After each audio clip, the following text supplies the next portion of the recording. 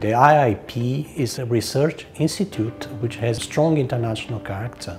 So besides developing, producing research, it also organizes, promotes regular workshops which are truly international, and we have a very intensive program of visiting professorships and scholars. The Institute serves as an international gathering place for physicists who come and run workshops and schools and conduct in-house research in all the exciting areas of theoretical physics.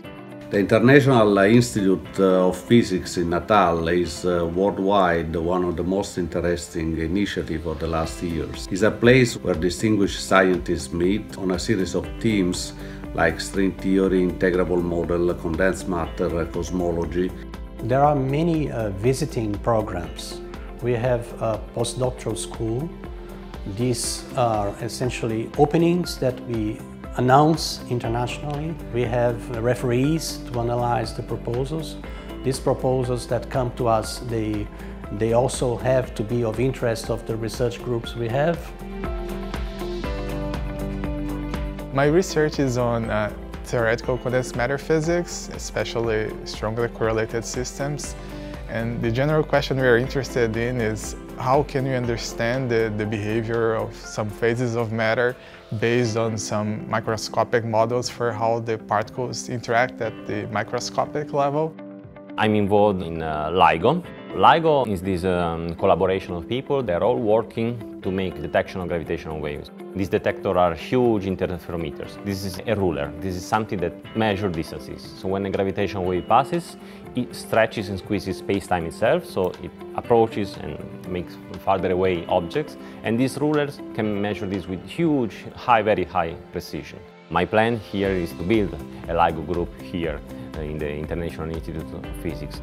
My field of research is quantum information, that it's a relatively new field that evolved out of asking questions of what are the effects of quantum physics upon information processing. My main topic of research is understanding quantum correlations. Quantum information, it's a relatively young field, and in these last years it has become very influential and interdisciplinary. I've started working on a kind of new research program that works at the interface between foundations of quantum physics and quantum information on one side, and on the other, machine learning, artificial intelligence, and causal inference.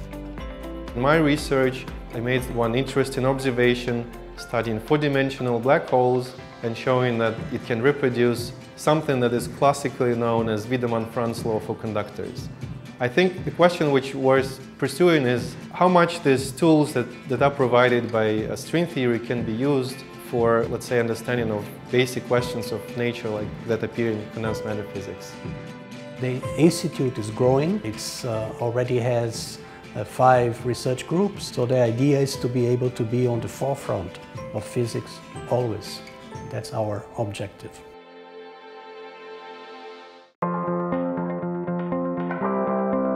The International Institute of Physics in Natal, on the northeast coast of Brazil, is a great place to do physics.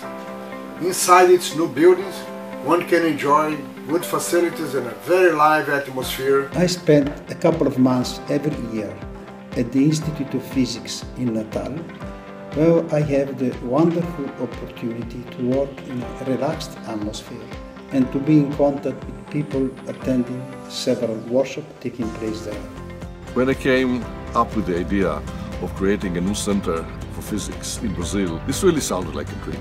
And indeed, I doubt very much whether this dream could have been realized if it weren't for the tremendous commitment and optimism of Alvaro, who took the project through this year and brought it to the point that we can now proudly present a stable and existing center that is open for activity to all physicists in the world.